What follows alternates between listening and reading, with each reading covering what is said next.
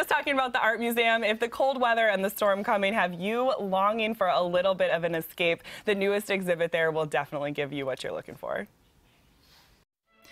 From Andy Warhol to Jackson Pollock, the Albright-Knox is known for filling its galleries with groundbreaking works by revolutionary artists. Once we have identified a great artist, be it a Pollock or a Rothko or a Clifford Still, we follow their careers. We kind of become partners in life and in creative acts. Now that more than 25 years have passed since the gallery acquired its first piece by German artist Anselm Kiefer, new director Janne Siren knew it was time to add a couple more. Much has happened in the world since 1988. Berlin Wall went down, Soviet Union collapsed, 9/11 happened. So it's interesting to take a pulse and a beat from an artist, you know, who has been with us for many decades, and to see where he is now. There are 3 larger-than-life landscapes in the exhibit, 2 of which are here to stay. The sheer size of Kiefer's landscapes are clearly part of their appeal. The center one of the exhibit weighs 1,600 pounds and is 20 feet tall. Even if there was an airplane big enough to ship it, it could never make it through the museum doors all in one piece. There is a lot of sort of operational parts to the moving of a piece from a village outside of Paris to Buffalo that can't even be disclosed publicly because it's such sort of sensitive material. But ultimately, there may be occasions when residents of Western New York will see a truck parked outside Albright-Knox and a large crane actually hoisting these crates into the building. That's how they enter these hallowed halls. With dimensions like these, on top of intense detail found in the layers of paint and eye-popping texture that's dying to be touched, the Kiefers are a lot to take in. What we've done is we have placed one work in one large gallery.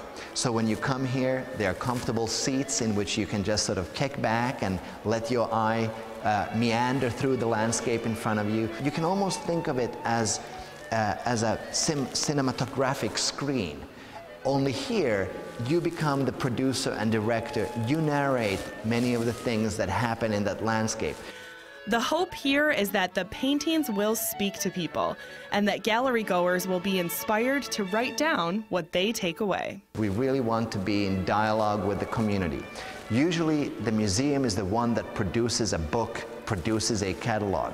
In this instance, we're saying, no, we want to do it together with you. So we have an audience response room here where people can share their thoughts, their reactions, even images that they have created. And we are wanting to incorporate this material into the book that will then come out of this exhibition. So the entire community can be our co-authors in this process. These pieces may look whimsical, but they have a very literal application. Landscape, of course, forms, our sense of identity, our sense of place, who we are, where our ancestors came from, and where we as a community of individuals are going. So, it's a portal into places that you would not expect to necessarily encounter in Western New York, but now you do.